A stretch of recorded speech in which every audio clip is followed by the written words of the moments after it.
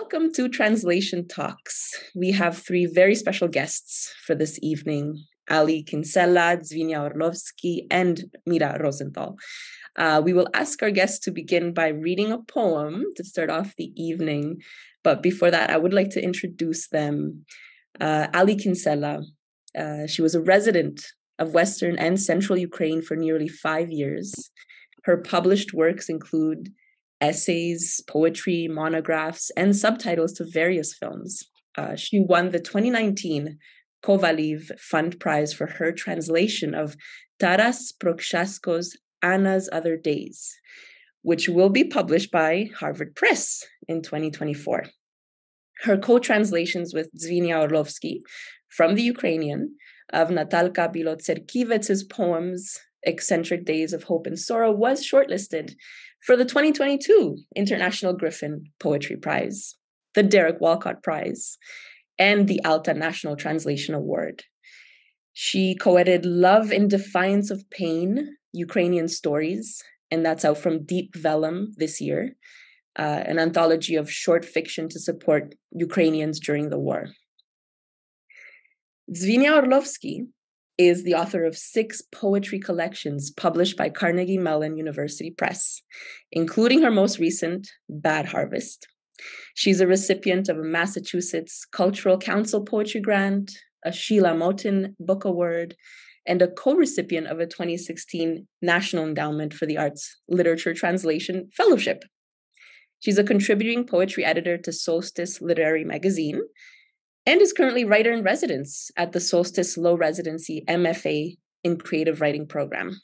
She and Ali are currently co-translating a collection of poetry by the Ukrainian poet Halina Kruk to be published by Lost Horse Press in 2024. Super exciting.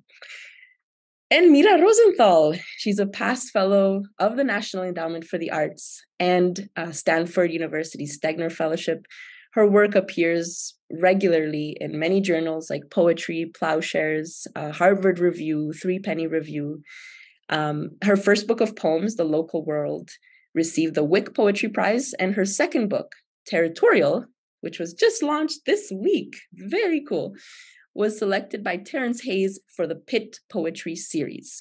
And we'll add some links into the chat for these beautiful books. Her translations of Polish poetry include Krystyna Dabrowska's Tideline and Tomasz Rózycki's Colonies, which won the Northern California Book Award and was shortlisted for numerous other prizes, including the Griffin and the Oxford Weidenfeld Translation Prize. So very excited to have you three with us today. Let us begin with a brief reading. Maybe we can start with Mira Rosenthal, a translated poem from Colonies, your Griffin shortlisted collection. And then we can follow that up with a poem by Natalka Bilotserkivets, read in both Ukrainian and English, by Ali and Dzvinia. Thank you so much, Adriana. It's wonderful to be here and to be joining other translators to discuss our craft. We toil away on our own in our offices, and it's always really wonderful to come together like this. So thank you for creating this space. Did you want me to read the Polish as well, or just the English? That would be fabulous. Yes. Okay, great. I will read the Polish as well in my, I'm told I soften the Polish, so in my soft American accent. But I actually liked sometimes to read the translation first, because I find that then it gives people footing in the Polish. Even if they don't know the language, you might recognize some moments of pause or emphasis. And because of us coming together, thinking about both Polish and Ukrainian culture, I thought I'd read his poem Scorched Maps, which is about his visit back to Lviv, as they say in Polish, or Lviv.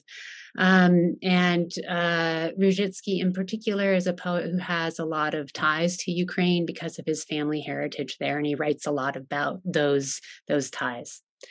So this is Scorched Maps. I took a trip to Ukraine. It was June. I waited in the fields, all full of dust and pollen in the air. I searched, but those I loved had disappeared below the ground, deeper than decades of ants. I asked about them everywhere, but grass and leaves had been growing, bees swarming. So I lay down, face to the ground, and said this incantation. You can come out. It's over. And the ground and moles and earthworms in it shifted, shook. Kingdoms of ants came crawling. Bees began to fly from everywhere. I said, come out. I spoke directly to the ground and felt the field grow vast and wild around my head. Spolone mape.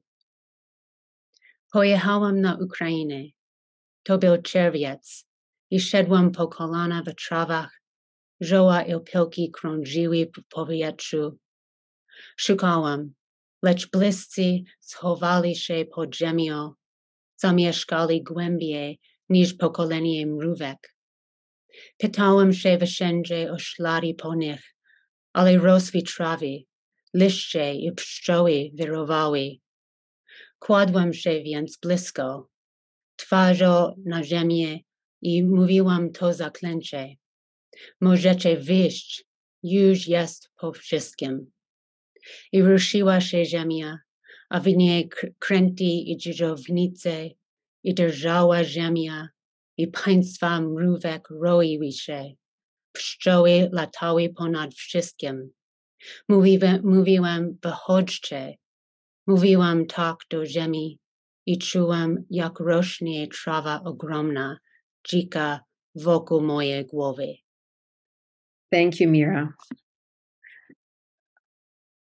We actually like to go the other direction. We like to start with Ukrainian. Maybe we have less confidence in our listeners that they'll recognize anything, but they'll give you a sense of the sound and the music, and then you can know what it means. And we might get some background noise here in my apartment. So this poem is called Swallows.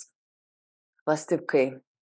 Остання спроба вилетіти десь із цього курника, цієї стайні, цієї спальні, де висять нагальні кохані запахи тваринного гнізда. Туди, до пещених небес, де мов підніжжя дроти електричні, і де веселки змахи феєричні, спастичні втіхи бідного життя. Як рукавички чорні із наших перст, мов чорні з білим клавіші рояльні, як фейерверки вночі фестивальні, вони летять із рідного гнізда. Вони вже там, невидимий, як безкінечний звук кінечної безодні, такі відважні і такі холодні, самотні злети нашого життя. Thank you. And this poem is from Eccentric Days of Hope and Sorrow.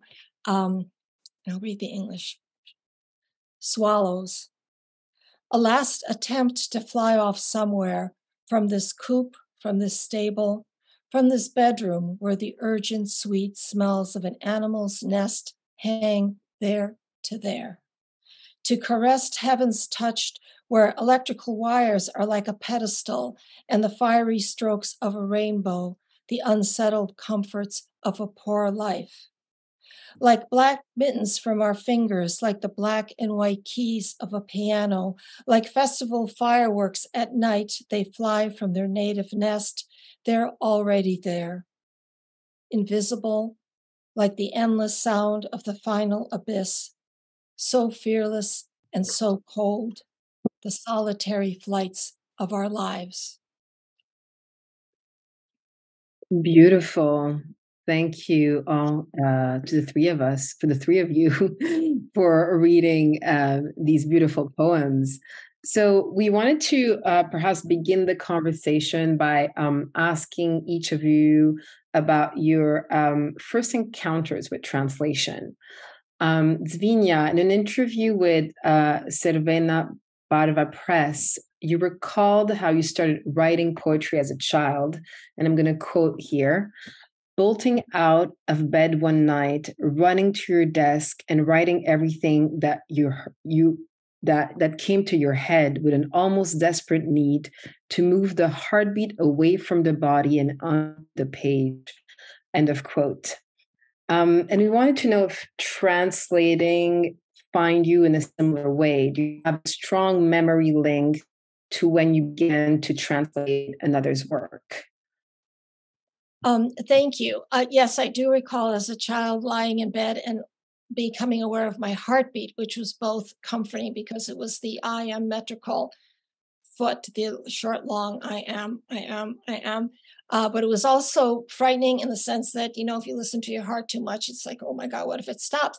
But so I kind of bolted and I wanted to keep that rhythm going. And I was very excited that I could, as a child, to the best. And I was writing poems about little ponies and what have you, but that I could transfer that life and that rhythm onto a piece of paper.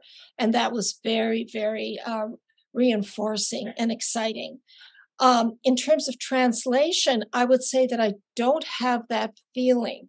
I didn't have that feeling because I was aware of the sense of freedom when somebody put something down on paper, and my feeling was more the responsibility of respecting that person's freedom when they put that work down on paper, rather than experiencing additional super freedom on top of theirs. So I was more cautious about it and felt the great responsibility to that person based on what I felt from the earliest visits from the muse on. I think the best metaphor I can use for my first experience with translation was like diving into water. And back then we didn't pay attention to goggles. I don't know how we did it, but it was like opening my eyes underwater where, wow, that you're in a different environment. Things are blurry, but you've got basic coordinates and you're going to feel your way around. And it's a very sensory experience. So both impactful, but quite different.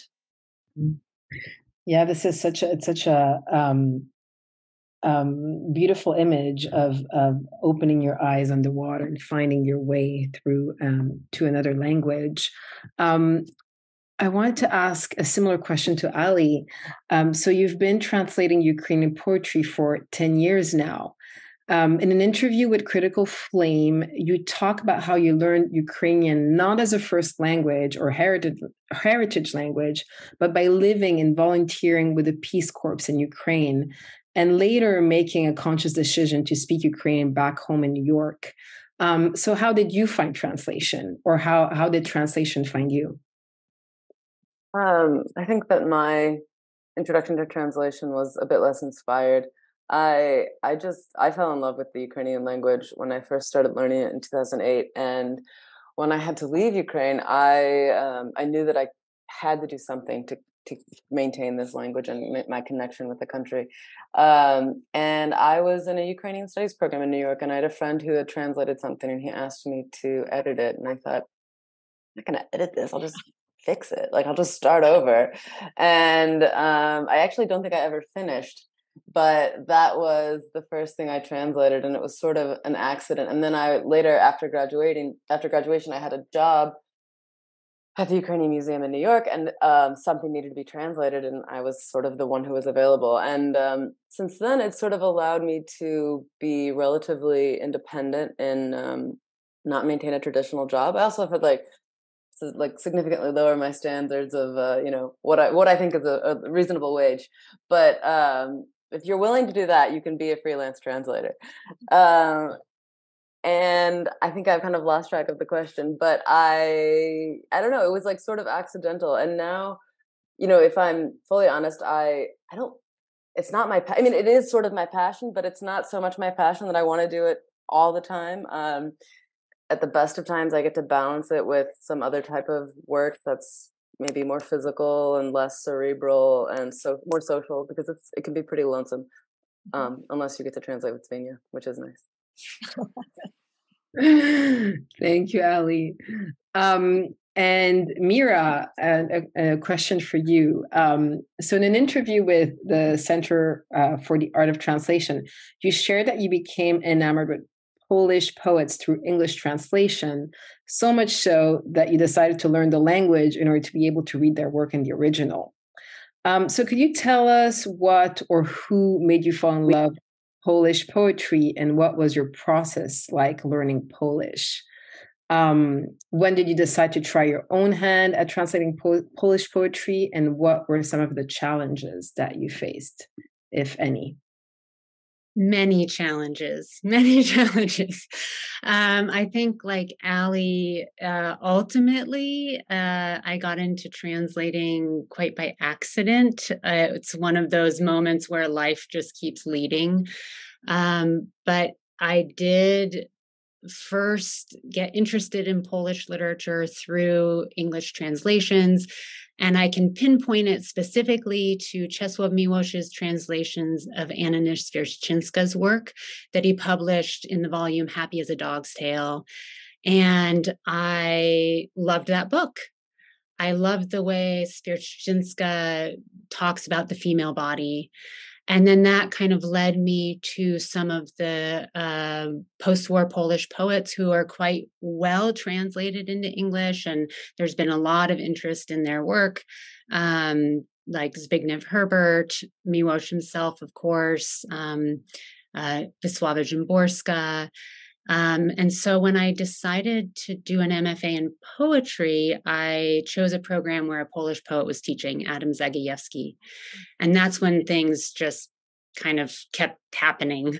And I ended up going on a summer program they had to Poland and thought, they're flying me here. I'm going to stay and see if I can learn some of the language so I can read some of the poetry in the original. So it really... it's been a wonderful, happy accident. I think some of the biggest challenges for me have been about coming to the language when I was 29. I didn't start learning Polish until I was almost 30. I had studied some Spanish and some Hindi before that. But Polish is now the language that I've stuck with the longest and feel the most facility with. But I feel like it's always a collaboration, both with the poets who I'm translating and with other readers of the work, native speakers who I can consult and stuff like that. So yeah, it's been a happy accident. Thank you, Mira. So you were a finalist, Mira, for the Griffin Poetry Prize in 2014 for a translation of Tomasz Rózycki's Colonies. And the Griffin judges that year praised your work by saying, quote, English-speaking readers can confront the sonnet as something subtle, fresh, and a little bit strange, end of quote. And that you managed to maintain in the translation that quirky and self-deprecating humor that permeates the poem. So our question to you is, what was it like to translate the sequence of 77 sonnets from the Polish with their meter and rhyme? And what was your secret in maintaining that quirky sense of humor from the original? Yeah. So there was a certain moment when I was getting into that book, wading into the poems, and I was initially translating them as free verse. And there's a moment when I had to get tough with myself and say, no, you can't do that, because sound and rhythm are so important to the way that Rózycki's poetry functions and affects us. And rhythm and rhyme are all about the body and getting into the body. And so I felt like that was really important and such a challenge in that in some ways, because of the grammar, Polish can be more succinct than English. And yet I was limiting myself to iambic pentameter. I would say, though, the rhymes were a large part of maintaining that self-deprecating humor that you're talking about. Rhyme, for me, in those poems brings levity. It's a way to poke fun at, I think for him in particular, the idea of the romantic poetic bard that is so strong in Polish poetry. And it's kind of like with the rhymes, he's kind of winking, saying, don't take me too seriously. And so kind of poking fun at the tortured artist. I think, though, in English with rhymes, if you have too many really strong end rhymes, it tips the scale into light verse. And so I was playing around with more slant rhymes and internal rhyme as a way to achieve that, get some levity and lightness and humor and irony into the work. Brilliant. Thank you, Mira. And I really look forward to your next translation of the same poet, Tomasz Rózycki, To the Ladder, out next year, 2023, through Archipelago Books. So that's pretty cool. Okay, I have a question for Ali and Dzvinia. In a recent interview you did with Griffin trustee Sarah Howe, you shared a really fascinating window into your collaborative process of translating Natalka Bilotserkivets' work, including your back and forth drafts and your long phone calls, sometimes to discuss just one poem, and sometimes, like when needed, your consultations with Natalka herself. And Ali, you mentioned that you had very different strengths, which you used to your advantage. For example, you would work on a first draft of the translation, which you tried to keep as close as possible to the original, and then send it to Dzvinia. So could you both speak more about that process of, creating these first drafts, Ali, and your inclination to stay true to Natalka's work in terms of the sound, the music, the meaning, and then Dzvinia, about letting go of that faithfulness in order to create something new. I'm curious, Dzvinia, once you received Ali's first draft, what happened like behind the scenes to transform the literal translation to more figurative? Well, I would say that I love that the word faith is used in either faithfulness to the text or leaps of faith, because it is that believing that what you do is going to be worthwhile. But leaps of faith is that you are going to leap, you're going to take risks, but you're going to land someplace that's leap and faith worthy. I would say that I really appreciated the kind of the specific way that Ali approached the text, and she would send me a lot of notes saying this could mean this, but it could mean that, it could mean this. So it was very thorough first drafts, which I was very much appreciated. And then what I sensed from Natalka's work was that she did leap around a lot. She's and I love that. She would bring associations between things that you normally wouldn't. And I sometimes like to think that like similes, metaphors and similes are like the great diplomats, because they say, look, this is like this. You think it's dissimilar, get over it. It's the same. So I do very much appreciate it. And she'd have like sleepwalking jazz and delicate silhouettes and all these other kind of images. So I wanted to play them up. And sometimes syntactically they were buried so that those images would come in the middle of the line and then there'd be a weak word at the end. Just briefly, when Ali and I approached this project, we created our own book. The title, Eccentric Days of Hope and Sorrow, was Ali's brainchild. And we actually looked through 3 to 4 or 5 books and pulled out poems that spoke to us. So that was very much a challenge. So, for example, if I got a poem and I thought, oh, this is feeling like a love poem tonally, I would try to push those images to be more standout.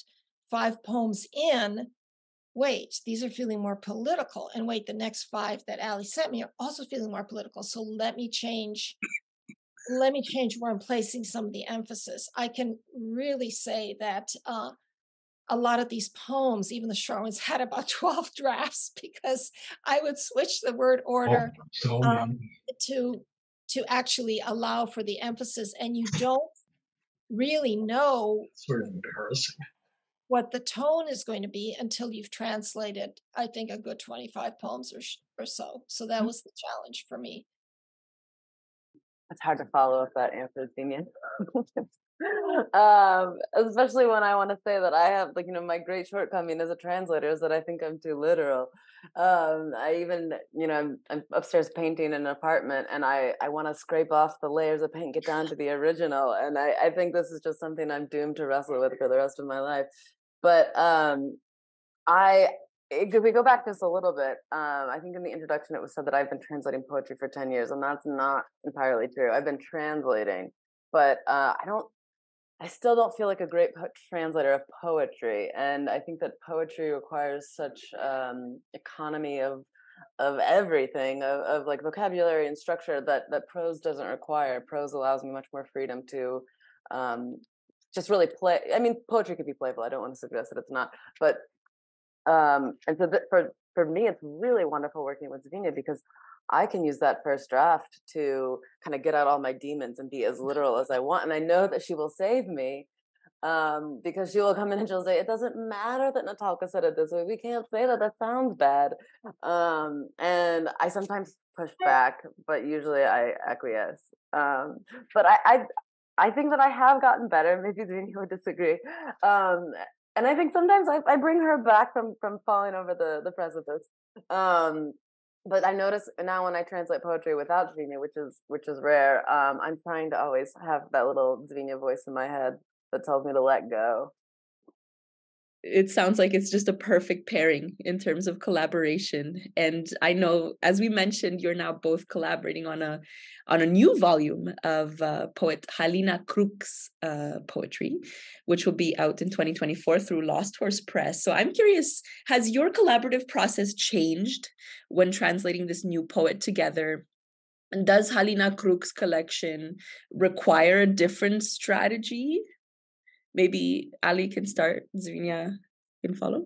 So I would say that before we started working so intensely on Halina's work, I thought that Dzvinia and I had like gotten this figured out. We could like get through a poem really fast, and I think I was wrong because maybe we're really good at Natalka and we can do her in our sleep, but Halina has required slightly new approaches. I think that as a poet, she's different from Natalka, and Dzvinia could probably speak to this better than I can. But in terms of even just like the words that she uses much more religious imagery. I don't know if Natalka used really any other than to like maybe occasionally say God. No, she uses some, but it's much more important to Halina. And she also uses a lot of idioms, but in a way that is like sort of ironic. And so that's been a challenge for me because sometimes I don't know the idioms. I would say maybe about half the time I don't know them. And then I realize like, I cannot make this suitcase make sense. I realize it's an idiom.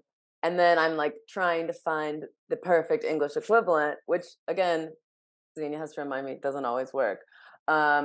So I find myself, at least in this initial phase, I think we've started working in about 30. The work is going more slowly than I expected.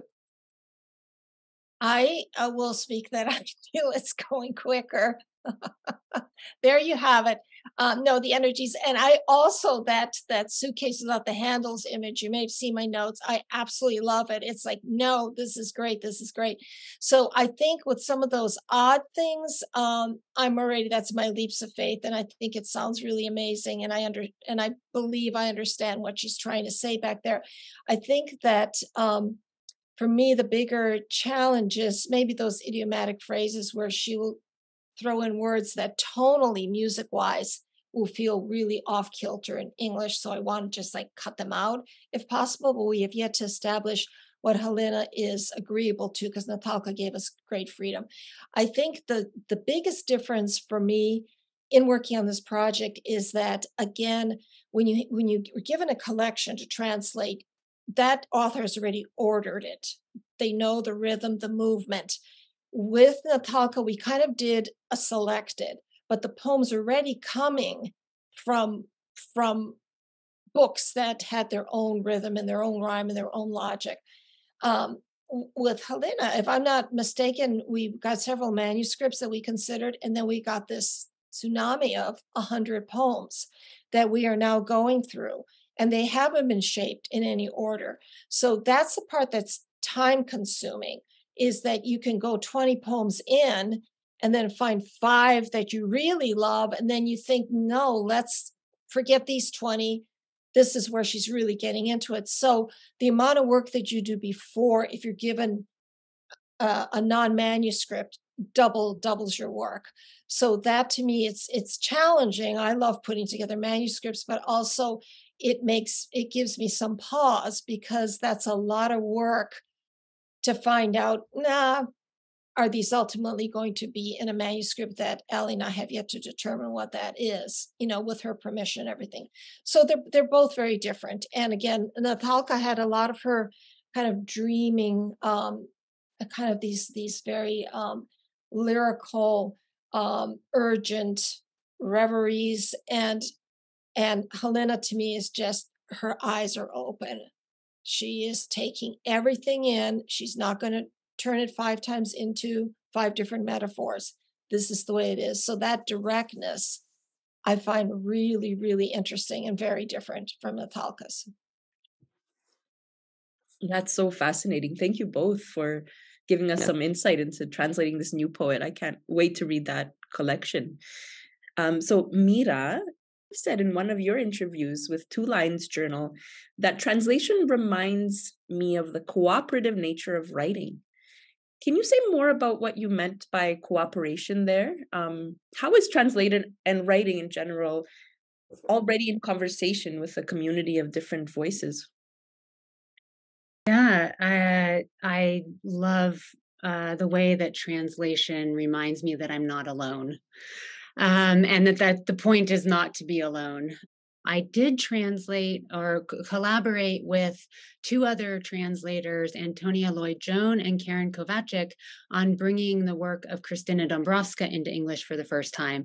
We weren't working on the translations together, but we divided up the poems and we each did some of our own versions of the poems, and then those came together as the book. But to get back to your question,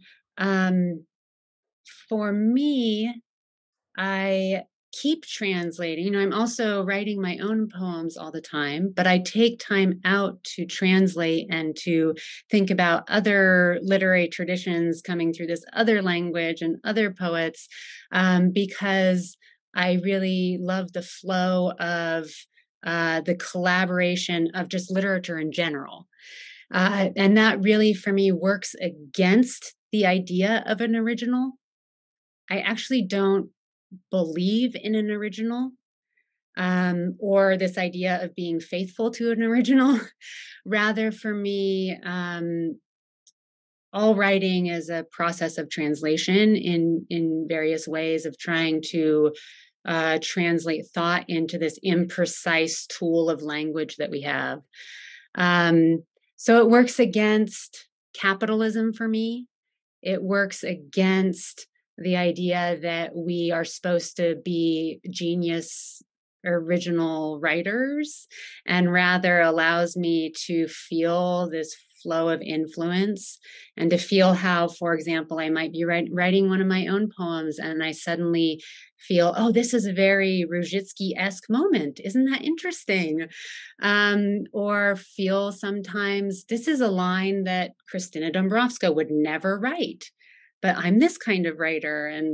And so it really rescues me from some of the pitfalls that I feel can happen in what happens when literature moves out into the world as a commodity. And it reminds me why I'm really in literature in the first place. Thank you. Thank you all for these wonderful answers.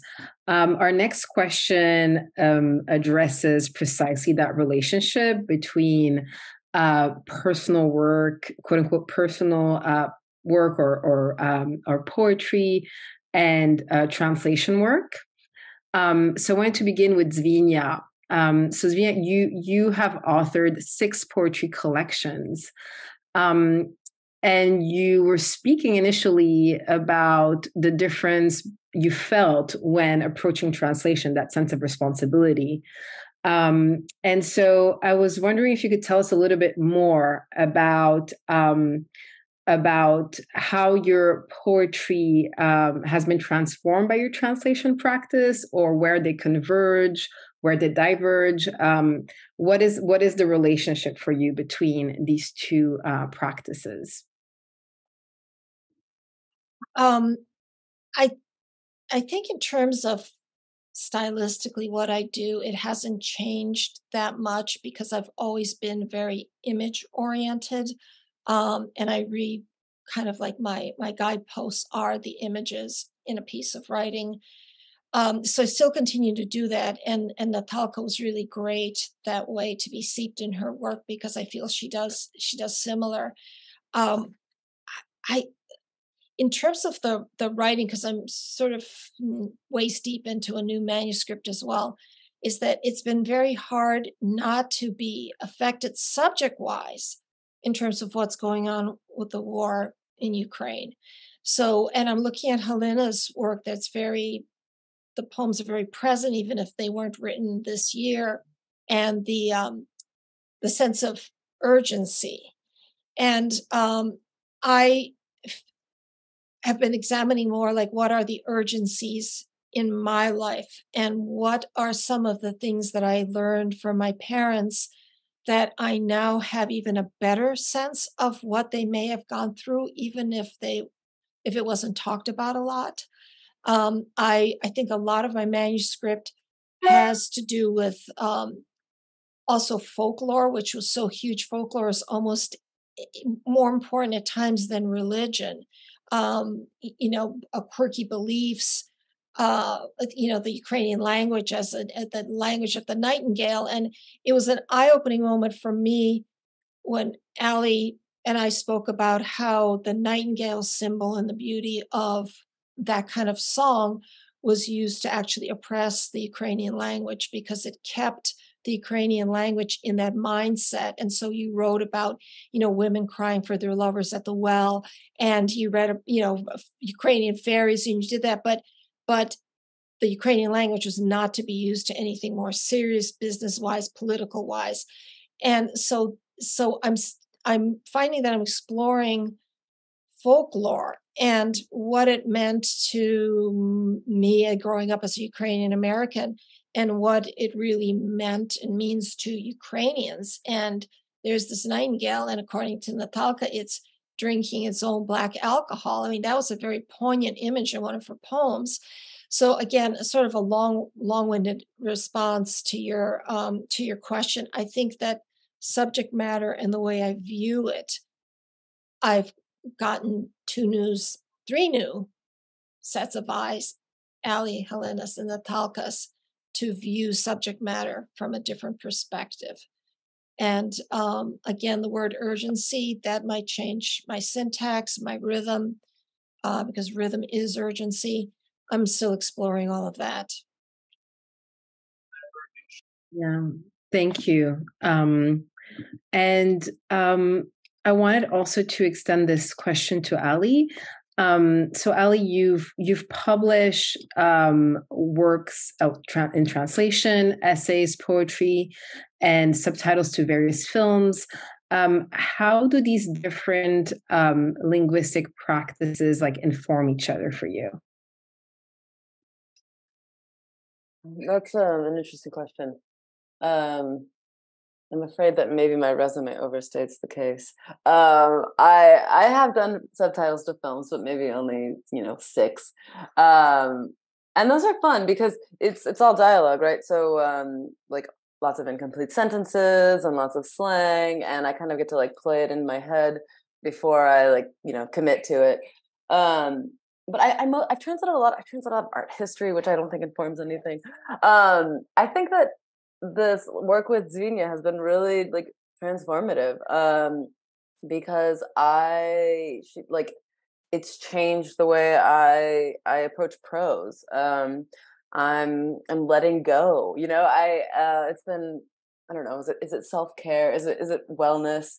But I think there's this, especially early in my translation career, I was so in love with the language that I was never satisfied unless the word was properly conveyed, because you don't understand that this word, it has so many parts, and the ending it's a diminutive, and we barely use diminutives in English, and it has this prefix which it has it can sort of be replicated in English, and the root and until I got the perfect word, which sometimes I could find the word that satisfied all these demands, but it was a garbage word in English, it didn't have the emotional weight that the word did in English. And I think that I have sort of made peace with that, and I've realized that I don't have to prove anything. it's not about finding the perfect word. It's about conveying the like emotional tenor. And so I would say that poetry has influenced my prose translation. That's the most positive interrelationship of all my subgenres. Wonderful, thank you. Mira, so last week we shared a quote by you on our social media channels in which you said, perhaps I like translating because it helps release me from that fiction and that pressure to be original, which then extends into my own writing practice. And you started talking about that in your previous answers, but can you tell us a little bit more about how translating has inspired, influence your own writing, or how you found like freedom and constraint? Would like to hear you say a little bit more about that. Thank you. Yeah, I was interested when that was the snippet that popped up in your advertisement for this talk, because I thought, oh wow, I wonder what people make of that idea. But certainly, I mean, I was already speaking to that a little bit. And I think I really love some of the things that Ali and Dzvinia have been saying about, kind of these realizations of conveying the emotional tenor, or that the images are these guideposts for you, Dzvinia. I think that translating doesn't necessarily, I don't think it is influencing me stylistically necessarily. Or even thematically. I feel like I'm very different from the poets who I translate, but they do teach me a lot about English and about my own culture and my own literary history, because I'll realize, oh, these Polish poets over here, they don't have any of my anxieties that I have as an American poet. Like, and because their literary history didn't go through confessionalism like we did. And so that is super instructive and kind of liberating in a way. I can, I feel like, okay, I can choose to take certain parts of my tradition, but maybe I'm just going to go off and do something totally different. And then it also just teaches me so much about English. And Ali, you were talking about, realizing all these things that the Ukrainian is doing and wanting to find just the right thing in English that's doing all of that. But then it also makes me realize, oh, look at this. My English is doing all of these things. Because what I can do with the line break in the English that's not there in the Polish. And so it kind of, it's a big eye opener in relation to how language creates the thoughts that we are able to have. And I'm able to have certain thoughts in English, and I'm able to have certain thoughts in Polish, but they're always a little different. So yeah, that just is such a gift for then working on my own poems. That's wonderfully put. Thank you. Thank you. It's liberating just to listen to you three talk. So I really appreciate it. Before our Q&A from the audience, I do have one last question that I would love the three of you to respond to, which is about the role of the translator. What do you think is the role of the translator, especially in uncertain and tumultuous times? I can't speak to translators all over the world, right? But I think that when you translate from a smaller language, and I say that sort of ironically because Ukrainian is spoken by like 50 million people in the world. But when you translate from a language that is often overlooked, you have a different role than if you're translating from Spanish. I would assume, unless you're translating from the Spanish of I don't know, someplace very small. and so, and then I think another thing, at least this is true for me, I don't know this is true for everyone, but I think that it's sort of difficult to be a translator without having like pretty deep cultural understanding as well. So, it's one thing to know the words, and it's another thing to like fully understand the culture. And as a result, like I have to be an ambassador who often feels like she's shouting into a void, but an ambassador nonetheless. And it's my responsibility to not just share literature and poetry, but to, I don't know, it's all very, I don't know, I find a difficult time articulating this, but I think it's because it's so much at the forefront of my mind, and it all feels very urgent, to use Dzvinia's word. I think that like I am immensely grateful to Christine Holbert, our publisher, who had the foresight to get this series off the ground like 5 or 6 years ago. Ukrainian translators don't have a lot of homes in the U.S. or hadn't until recently, and I think that's changing, under pretty terrible circumstances, to be sure. But one of the things that the group of translators and I that worked on this collection of short stories that came out recently in support of the war, one of the things that we were like focused on was the fact that the stories teach you about the place, and the poetry teaches you about the place. And it doesn't matter that the poem is about people wearing different colored coats gathering out on the square, or the poem is about a young girl, thinking about love for the first time. It still teaches you about the place and the people, and it humanizes them. And I think I'll just leave it there because I feel like I'm rambling. Great answer, Allie. I'll jump in and say again, the general answer would be that it brings forth an effective communication between different cultures and the ability to see what ways we're similar in a world that's becoming extremely more divisive. But speaking specifically to the Ukrainian experience and the current war, I know that growing up, Ukrainian was my first language, and I thought of myself as fluent. We were not allowed to speak English, and that was the case for me up through about age 20. And then once I broke away from my family, went to have my own life, and got away from the church and other certain gathering places, my Ukrainian diminished. Fast forward, what I found out when I first started to translate Ukrainian was that the Ukrainian was very unfamiliar to me. And I began to realize that the Ukrainian that I had learned had Polish mixed into it, because my parents grew up and went through schooling Western Ukraine. So my language was sort of like half Polish, half Ukrainian, with the Ukrainian being a very rural, not a literary Ukrainian. So I kind of fell in between. When you have a situation when Russia is trying to not only oppress but to annihilate Ukrainians and their culture and the language, I feel the importance of translation, particularly what I love about Lost Horse Press, that Christine and Grace Mahoney are doing, is that they have these bilingual books.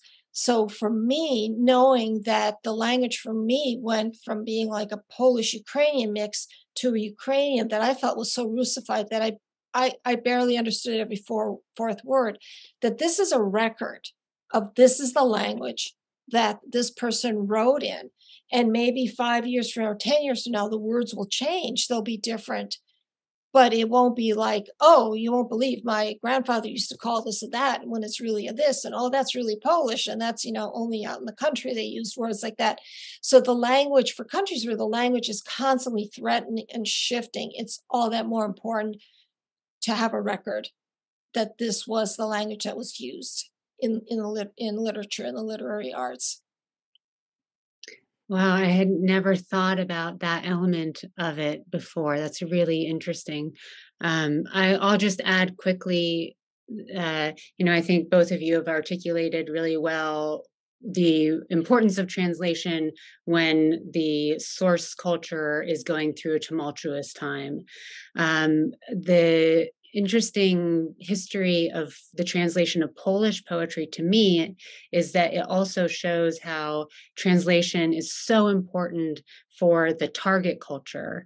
In particular, in the 1960s, the post-war Polish poets, having them translated into English, gave American poets this picture of a totally different kind of political engagement and an idea of the poet as being capable, not only capable, but kind of called to speaking to big historical experiences that American poets didn't feel access to at the time. And so it was really important for that tumultuous 1960s moment in the US as well. So that kind of influence and eye-opening moments when you come into contact with a different culture are everything. Thank you. Thank you all so much for these, for your answers.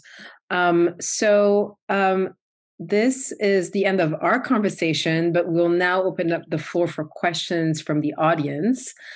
So please raise your hand or type your question in the chat, and we'll call on you if you have any questions that you'd like to write instead of speaking out loud. So yes. Okay, we already have Carolyn. Yes. Yes. Hi. Thank you so much for this conversation, Dzvinia, Ali, and Mira. And Christine, I'm so glad you're here as well. I'm also a Lost Horse poet, but the immediately previous responses that you were giving started to answer the question that I had, which is, can you expand a little bit more upon how this horrible invasion of Ukraine and this brutalization of the people of Ukraine by Russia, by Putin, has influenced how you work on translation or how you regard the urgency of translation. And of course, for Ali and Dzvinia, this would be translating Ukrainian poets. But for Mira, because Poland is right next to Ukraine, and so many of the people who have left Ukraine have fled to Poland and then beyond. And from what I understand, there's all kinds of some armaments from South Korea are being delivered to Poland because they can't be delivered to Ukraine because that would appear to be too partisan. I don't know how much that kind of on the ground war logistics affects the urgency of what you're doing. But, whatever you want to say about that, thank you. I'll jump in and hi, Carolyn, good to see you. I would say that it has created a different sense of urgency, and pretty much that I hope to continue translating from Ukrainian. And before it was a kind of a gift of leisure when the opportunity came up. This was something I enjoyed doing very much, but now I feel like I become aware of a Ukrainian poet and I think, oh my God, like how do I/Ali, hello, Ali, how can we get this voice out? How can we get that voice out? How, you're helping people through. And so it's a much more weighty sense of responsibility, definitely, without question. And I would say that for me, I've just been busier. I have had lots of urgent requests and from journalists that I have felt I couldn't turn down. And that was obviously much more the case in March than it is now. But I'm more engaged in lots of fronts. And a lot of my ordinary translation work has taken a backseat. So in some ways I'm actually translating less literature, less poetry, because I'm being required to do other things. Yeah, I can only imagine the increase in other translation work.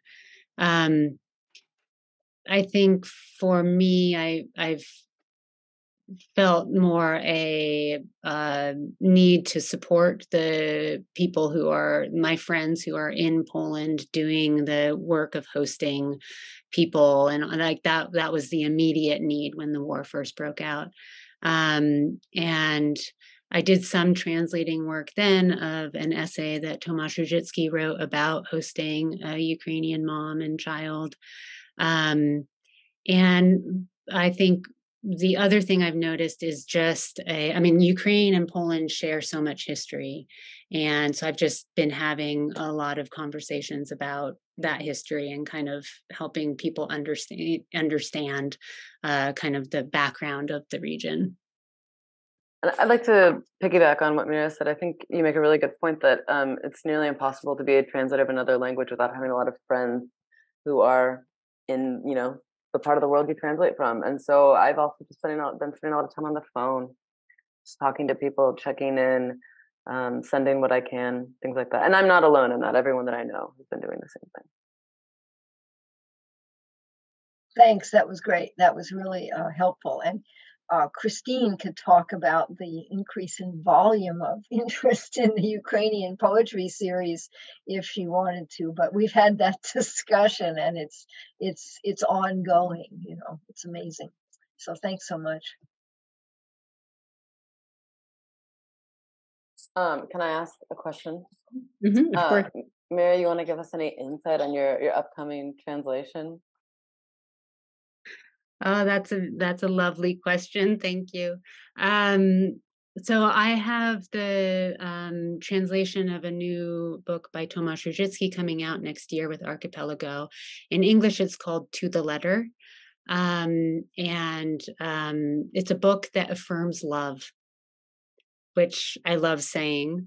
Does many other things, but one key element is love, which was a translation conundrum because in Polish, the word for love, miłość, is feminine. And that was very important in the collection. And of course, our nouns, even abstract nouns, are not gendered. So I had some fun playing around with that. And then I'm also in Poland right now, working on a translation of the poetry of Zuzanna Ginczanka, who was an interwar poet of Jewish heritage, who died at the very end, was killed at the very end of World War II. And then her work fell into obscurity until the last 10 years, when there's been a lot of work in Poland around rediscovering her and the importance of her work. So I'm actually collaborating with a historian on that project. And so we're bringing in some prose passages that give you historical context for the poetry. So it's kind of a different beast altogether, but I'm really enjoying that. What about you, Allie? Dzvinia and I already talked about Helena Kruk. And yes. Yeah, I mean, I'm not doing anything else. I'm working on some novels, but nothing else in poetry. I'm trying to.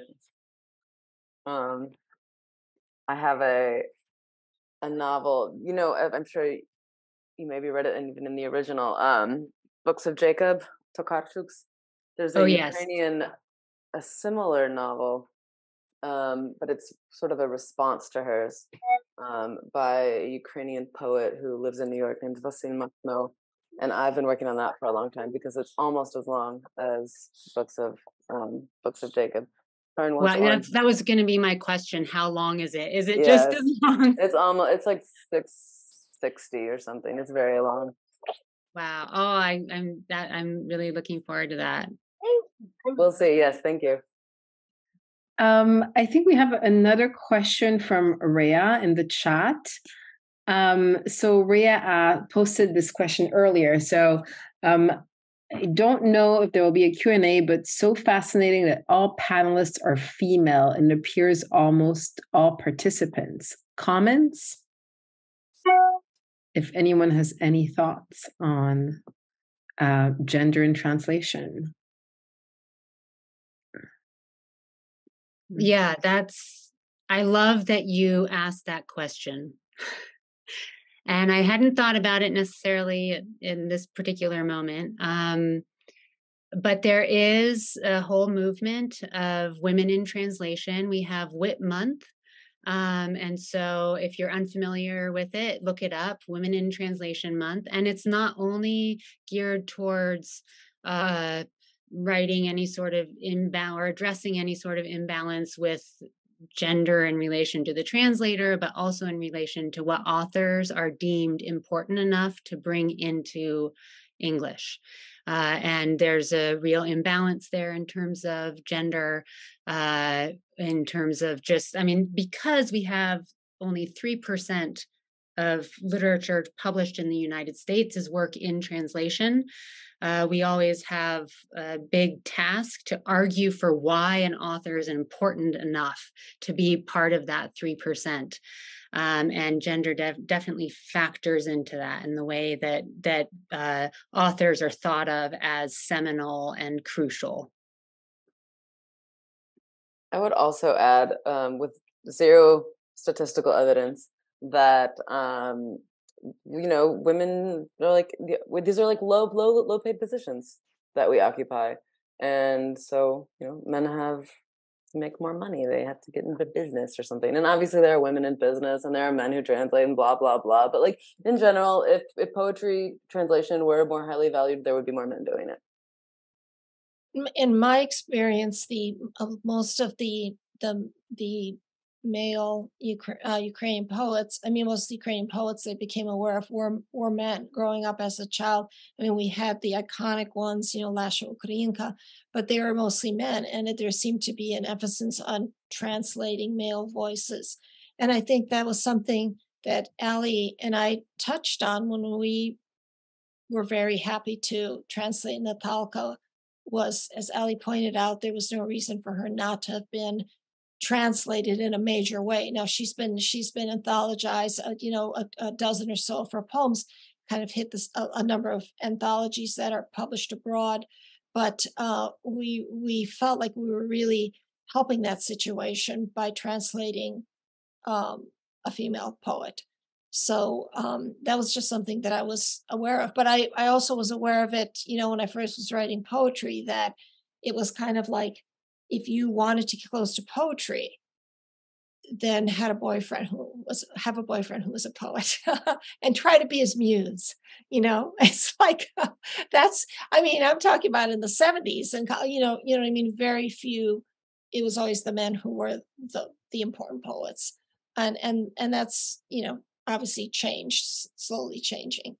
So it didn't surprise me to also see that in Ukrainian. Thank you so much. I posted the link for Women in Translation, the website there. I did not know about this movement, but fascinating, absolutely inspiring. What a generous and really transformative conversation this has been. Thank you everyone for coming. Thank you for your questions. And thank you especially to our three exceptional poet translators, Ali, Dzvinia, and Mira. We have recorded this event and we will be sharing it on our SoundCloud as a podcast. Our previous 2 translation talks are also there if you're feeling inspired and want to hear more translators talk about their process. We have Annie Jika and Dunya Mikhail from our last translation talk, and from our first, Khaled Matawa and Sarah Riggs. So I just want to thank you once more. Our next translation talks will take place in the spring, so tune into our social media for updates. And thank you for coming, everyone. Thanks again to the organizers and the participants and the viewers. This was a pleasure. Yes, thank you. This was really a treat and an honor.